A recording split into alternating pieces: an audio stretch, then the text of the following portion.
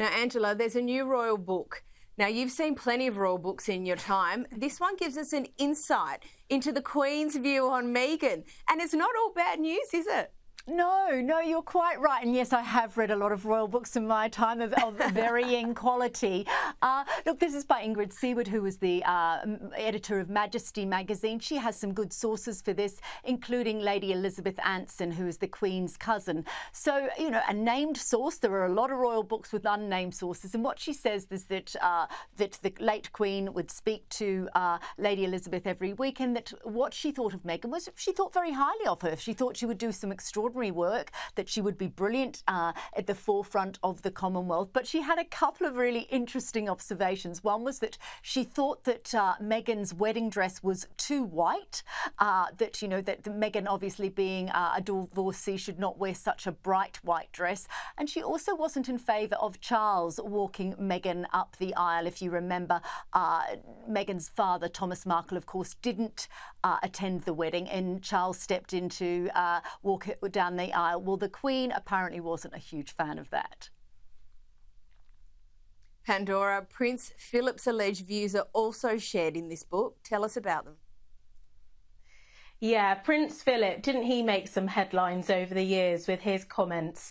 He didn't hold back, and that was one of the things that I think the public loves so much about him in many ways, even though at times obviously very inappropriate and very un-PC, given today's view on things. But he was, of course, referring to Wallis Simpson and King Edward when he abdicated, and he was making alleged comments in reference to them, and also bringing it back to Meghan and Harry. And they, of course, have stepped down from senior working royal duties and moved to the other side of the world, as far away from their family as possible, and making sort of brief, fleeting visits to the UK when they can, and if it's urgent enough to.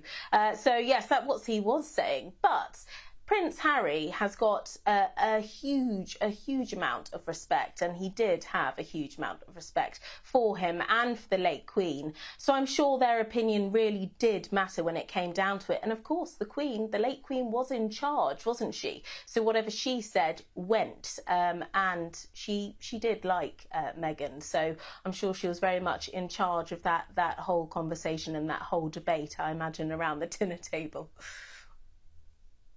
I love the way that Harry refers to the Queen as the boss. I thought that was absolutely excellent and very so true, good, obviously, so of good. her station.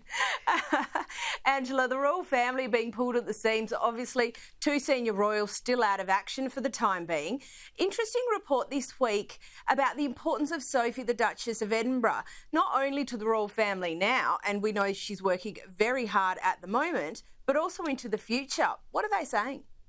Look, there's a lot of talk about the fact that Sophie will be Kate's right-hand woman when she becomes Queen, much in the manner that Princess Anne is the right-hand woman to King Charles. I think this is interesting. Look, if Sophie was in a royal yearbook, you would have her as the quiet achiever. She's 59, she does a lot of work, but she was stung because back in 2001, I was working around in the UK around this time. There was she got entrapped by a tabloid newspaper with a fake sheik, and she said some dreadful things about British prime ministers and other people of high importance. She had to apologise to them, and I think as a PR girl, you know, that was her job before she married Edward, and she tried to continue with that job. It really stung her at the time, and I think she's taken a very cautious approach since. But she is wholly reliable. She steps into areas like Camilla, talking about domestic violence. She talked recently about young girls and menstruation. She shines the spotlight on lots of areas that you know don't really get a lot of airtime, and I think she will be. She was a huge favourite of the Queen. Absolutely, they used to watch television together in the evenings, and I think she's a very loyal, now very reliable member of the royal family. And Pandora, I've only got about 20 or 25 seconds left. What's your view on that? Yeah, absolutely. Echoing everything that's just been said.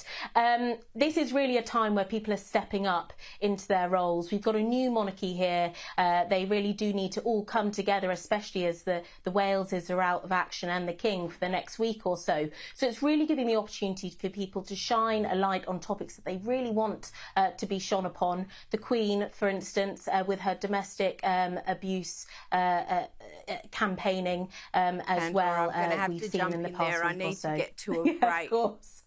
Sorry for that. Angela Pandora, thank you so much for joining us.